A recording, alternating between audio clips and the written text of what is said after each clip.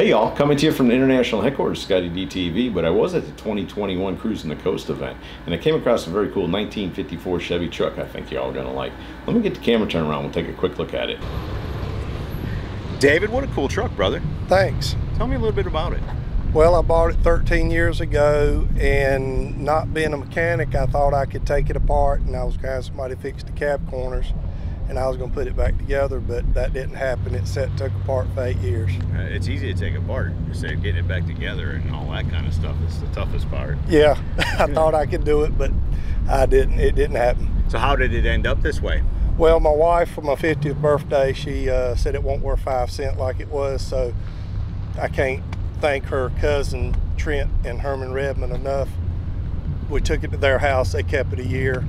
I told them I didn't want a show truck. I wanted something I could drive every day, and this is what they gave me back. Oh, very nice. Turned out really, really nice. What color is it? It's actually, we took a pair of blue jeans, set them on the paint counter, and we told them we wanted denim blue, and that's the color they gave us. You know, it turned out really nice with the yellow lettering and all on it. Did they do any kind of custom touches to it, or was it more of a restoration? Well, it's a restoration. We did add brakes because I told them I didn't want to run over any Girl Scouts in a Christmas parade or something. Right. So. And that interior isn't stock? No, it's not stock. It's actually has a honeycomb pattern in the interior. We're beekeepers and we sell beekeeping supplies.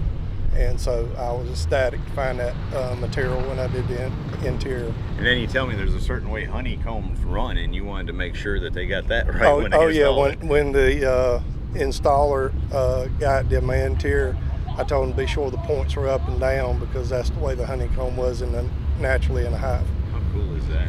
Is that the original engine that came in it? Original engine. That's the only thing we didn't have to do anything to. All the nuts and bolts in the whole truck's new except the engine. It had great compression, so we didn't do anything to it. So you're saying that you redid that whole truck and didn't touch the engine? Nope. What about the transmission? Didn't touch it either. No kidding. They still got the original type transmission in it? Original transmission. Well, it'd be tough to shoot this truck and not ask. Tell me a little bit about Bailey Bee Supply. I'm a big fan of honey. Oh, well, we've got plenty. I sell beekeeping supplies. We have a store. I've been open since 2013. We educate beekeepers through a bee school. We started in January, run it for about 9 weeks, 1 night a week. We have a website, baileybeesupply.com. We have an educational page on our website, and we're all about educating beekeepers. You ever use the truck around the farm? No. You have another one for that? Yeah, I've got trucks that I use at work, but that one's just for advertisement purpose. I got you. Well, you gave your wife a shout out. How about some other people? You got anybody else you owe a shout out to? Like I said, Trent and Herman Redmond, I couldn't thank them enough. They kept it for a year, and their dad helped them too. His name's Herman also. You said that they came and picked up the truck and your credit card, and you didn't see either one of them for like over a year. Well, I took it to them, and they had the credit card for a year. Right. And were you getting the invoices on that? Was the wife taking care of it? Well, my wife took care of it. Right. So you didn't even know what work was being done or anything like that, or did you? Yeah. I knew the work was being done on it. So you could keep up with it while it was going on. Yeah. The wife is just the one that got everything started. She approved the fixing of the truck. Let's get this thing out of the garage and get it driving. Yeah. How long has it been done? We've had it done for 5 years. Oh, very nice. Is this your first year at Cruisin? You've been coming on? This is my 2nd year. Trying to put it in words. What is Cruisin The Coast? Oh, Cruisin The Coast is fantastic. I mean, just the number of cars is here. We got over 9,000 people registered this year. That's just awesome. What about the locals?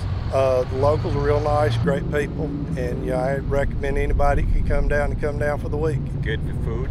Oh, great food. What about the view? Oh, the view's spectacular. Have you ever been to anything like this in your life? No, never have. There isn't anything like it. No. That's what I tell people. Well, David, I appreciate your time today. I appreciate the honey you gave me, and I appreciate this truck, man. Very cool for sure. Yep, appreciate it. Thanks.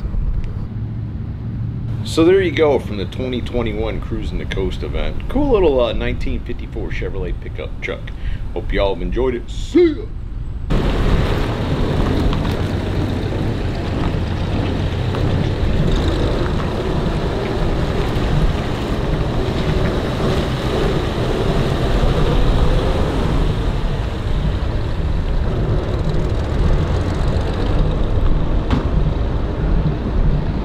y'all, make sure you subscribe to this channel and visit ScottieDTV.com for an easy way to search the hundreds of videos I have posted. Either click the link in the description or the one at the end of this video.